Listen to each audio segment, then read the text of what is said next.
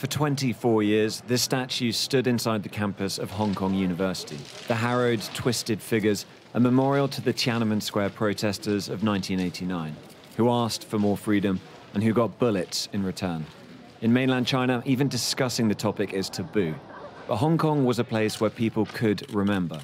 And the Pillar of Shame did not just honor the past, but stood tall as proof of Hong Kong's unique freedoms, its difference from other Chinese cities.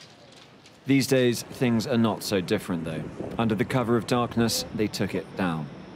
The pillar was covered up and put into storage. The next day, onlookers could see the new meaning in the now empty space. I don't think people would expect this thing will happen in the university, so-called, with the most freedom of expression or freedom of speech. And they tried to become the first one to remove every history or parts of history inside the campus. 支聯會冇咗啦，港大學生會冇咗啦，連呢個國殤之柱都冇埋。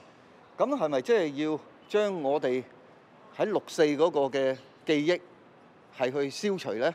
咁所以咧，我哋係好需要咧，即係去保存翻呢一份嘅記憶啊，同呢個遺忘咧係一個抗爭嚟嘅。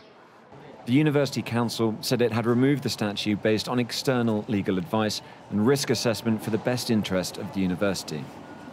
The pillar's sculptor vowed to fight the decision. This is my sculpture and it's my property. So in the moment they are destroying artwork who belong to a foreign artist.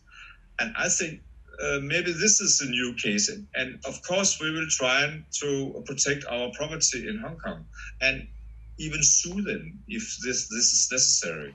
The room for dissent is shrinking in Hong Kong, ever since Beijing imposed a sweeping national security law.